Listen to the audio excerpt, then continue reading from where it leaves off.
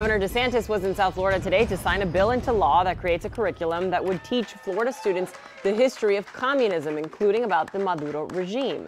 Today marks the 63rd anniversary of the Bay of Pigs invasion, and this new law is being applauded by South Florida's exile community.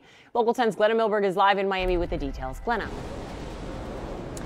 Nicole, even at the very beginning of his campaign, the governor learned very quickly how communism and socialism were so deeply personal to so many people in our community, and apparently that is exactly why he chose South Florida to come and stage the signing for this bill.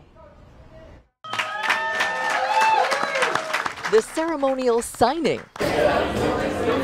The Bay of Pigs Museum and anniversary as backdrop. We're going to tell the truth about the evils of communism. The name of Florida's newest education bill is unemotionally titled History of Communism for K through 12. The new curriculum, yet to be written, plans to expand what students currently learn in history and social studies and reading between the lines to counteract what state lawmakers believe is an incomplete, misinformed view of communism. Sometimes our students are taught that socialism is something good. Everywhere it's been tried. Show me one place where it's worked. It's not worked. And so not only has it not worked, but it's been to the detriment of the people of every one of those countries. We work with folks here in South Florida. Communism, socialism, they're not just forms of economic theory, but inextricably tied with dictatorship and regimes so many here know firsthand. I think that we have here the proof from the people that have fled and have the stories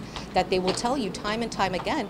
And you can look throughout history. History speaks for itself. Some on Miami-Dade's school board have that firsthand connection and liken lessons about communism to Holocaust education. As these family members of ours who went through this begin to become older and some of them pass away, the story starts to fade away, and we want to make sure that story never fades away.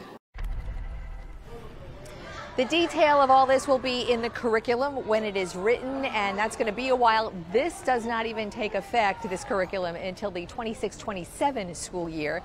A couple of other things that this new law does: it expands a democracy think tank from FIU, the one at FIU, to Miami-Dade College, and it also orders up a blueprint for what may be a communism history museum, likely right here in South Florida.